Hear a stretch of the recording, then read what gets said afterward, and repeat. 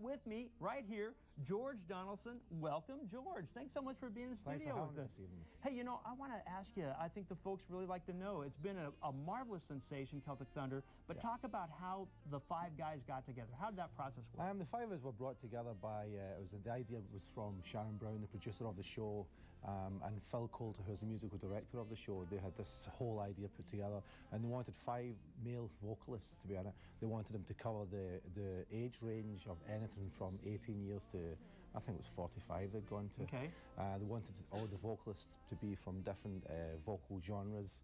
So they held auditions over in Ireland and the four corners of Ireland and over in Scotland. But then there's some, well, that's what's unique about you. Yeah. You're the only Scot in the group. The rest of these Irish blokes. Yeah, imagine what a hard time I got off these guys.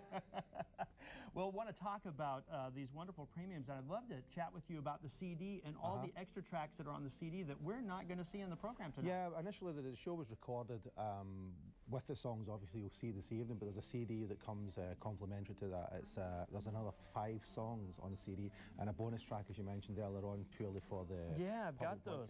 Amazing Grace, Hello Again, and what you sing, Hello Again. This is the bonus track that you sing, right? Yeah, I'll be singing Hello Again later this evening. All right, and so call in your pledge of support.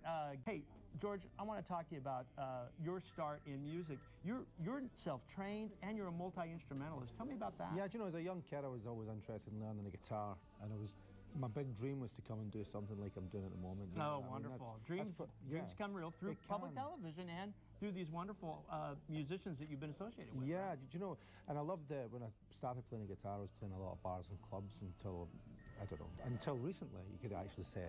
And I just get this big shot at doing this kind of thing. So, you know, the irony of it is I don't play anything anymore.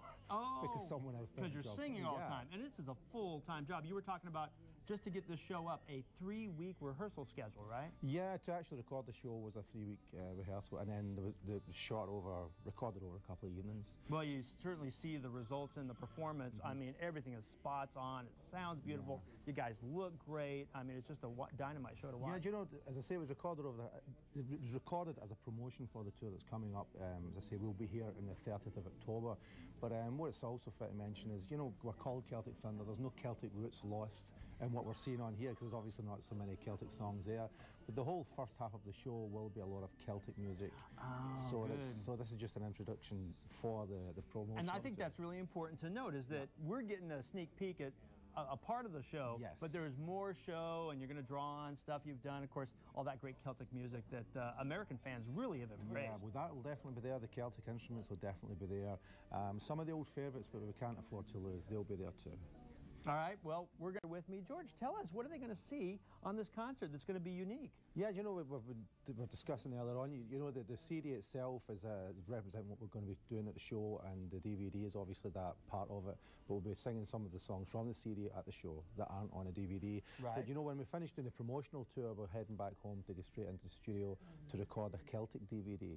Sorry, a Celtic CD, Celtic CD, and the songs that will be recorded then will be on the show, and this CD won't be released till next year. So if you want to hear the Celtic music, you're going to have to go to the show. You have to go to the show, you have to get your tickets, so pick up that